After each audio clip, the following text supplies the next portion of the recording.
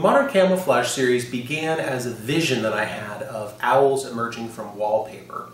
And I think on the one hand it was a commentary on the displacement of wild animals from native habitats into urban environments, and owls are certainly one of those animals that have in some cases become part of the urban landscape.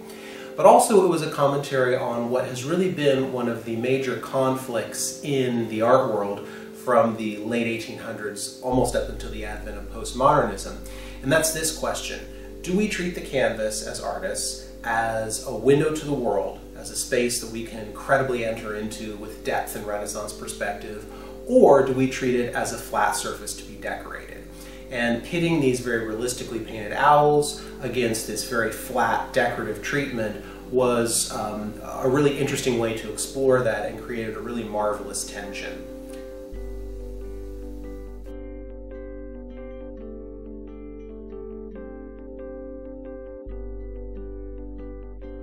Modern Camouflage number 7 is not really much of a departure from where that series began. The damask pattern is certainly a man-made pattern, but it's also very organic, very curvilinear.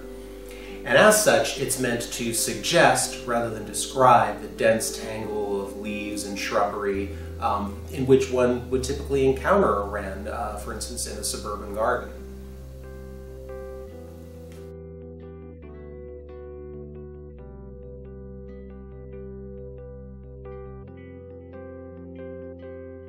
Modern Camouflage number 6, Union Jack, is a slightly different take on this inspiration. I was really excited to encounter this little European robin in a dense leafless hedgerow in winter in England, and that weave of branches to me suggested this very geometric matrix that you see in the painting. So we have an American robin, which is not at all similar to the European robin, except that it has an orange breast, but it's named after it. So when I visited England, I was really excited to see the original robin. So for me, the robin will always be a bird that is very much a symbol of what I think of when I think of England. I think of this very demure, beautiful little bird that's the European robin.